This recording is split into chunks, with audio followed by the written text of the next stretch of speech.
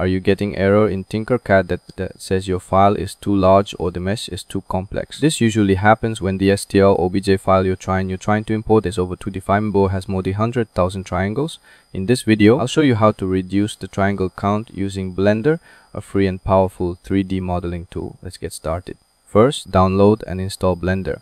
Once it's installed, now go to File, then Import, and choose STL or OBJ based on your file format. Navigate to your model and open it. Once your model appears, select it by clicking on it. Then go to the Modifier tab, which looks like a wrench icon on the right hand side.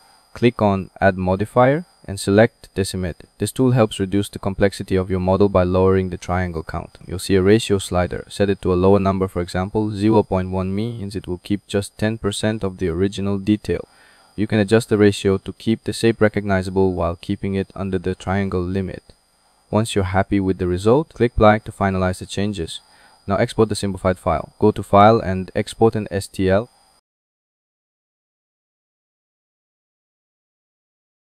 Choose your file location and save it.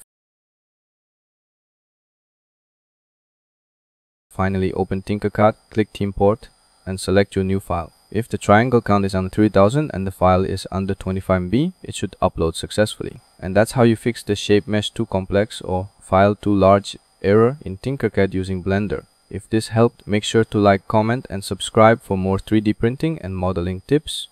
Thanks for watching.